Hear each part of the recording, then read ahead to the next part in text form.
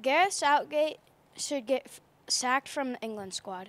He's such a bad manager. He complains about not having any talent in the midfield when he is probably the most talented midfield throughout all of international soccer. He is Bellingham, probably the best player in the world, and the two best players in the Premier League last season. He also puts Trent Alexander-Arnold at 6 when he plays right back, and he's been terrible throughout the tournament. And Gareth Southgate has been complaining that he doesn't have midfield talent to replace that.